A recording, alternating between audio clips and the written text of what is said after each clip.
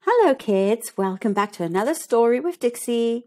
Sophia the First, a royal mouse in the house. The day of the Pet Talent Show has finally arrived. Students from Royal Pet line up on the palace grounds to sign in.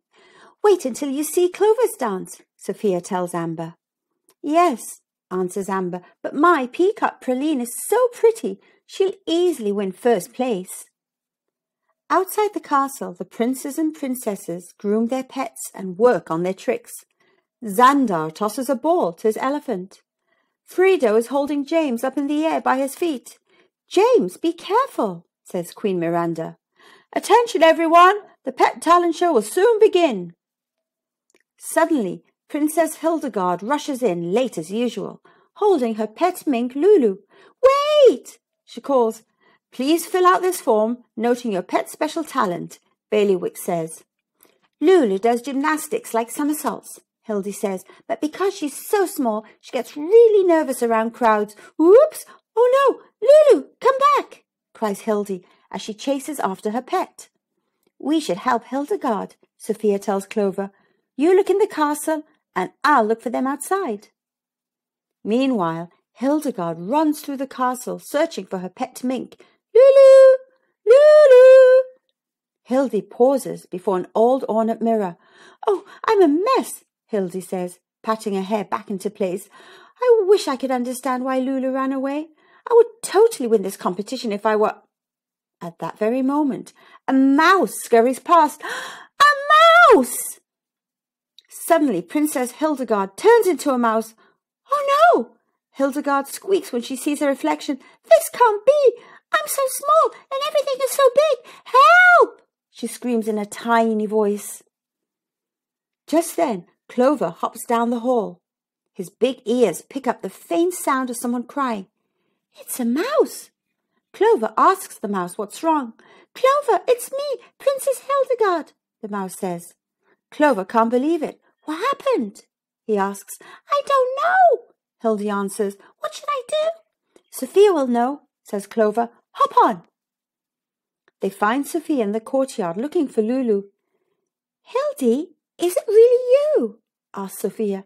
Sophia, it's me, Hildegard. I don't know what's happened. I was just looking for Lulu and suddenly I became a mouse, replies Hildy Mouse. Do you think someone cast a spell on you? Says Sophia.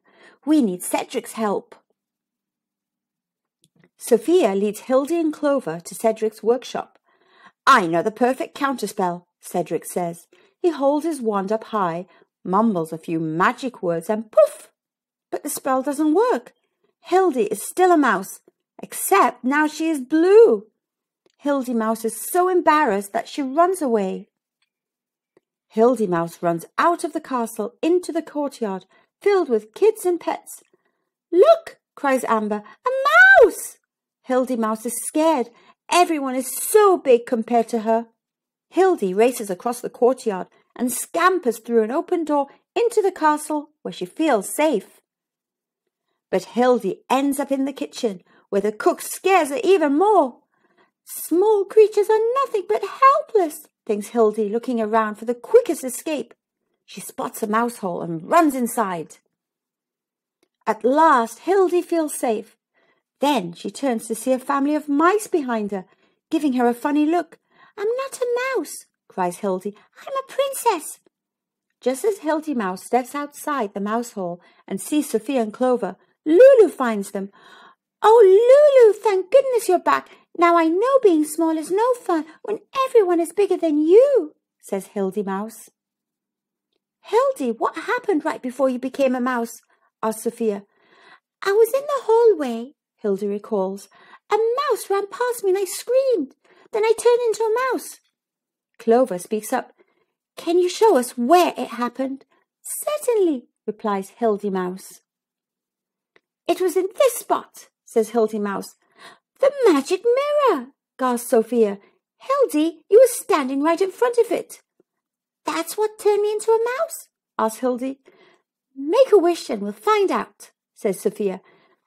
Magic mirror, turn me back into a princess again, says Hildy. With a poof, a swirling cloud covers Hildy Mouse and leaves Princess Hildegard in her place. "Oh, thank goodness I'm back," says Hildegard. "I thought I would be a blue mouse for good."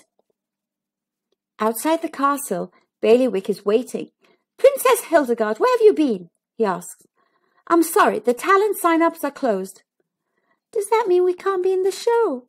Hildegard asks sadly. "I'm afraid so," says Bailiwick. "It wouldn't be fair to the others." "Okay, let's go home, Lulu," Hildy says. "Wait," says Sophia. "They can take our spot." "Are you sure, Princess Sophia?" asks Bailiwick. Sofia and Clover nod. "We're sure," she says. "Lulu," says Hildy, "we'll do this together. You'll be great." "Good luck," Sophia tells Hildy. Lulu leaps high and passes through a hoop. The audience applauds wildly. After the talent show, Bailiwick announces the winners. First place goes to Princess Hildegard and Lulu. Sofia and Clover can't be happier. Neither can Hildegard and Lulu, who now know that even when you're small, you can do great things. The end. Thank you for listening. I hope you enjoyed this story.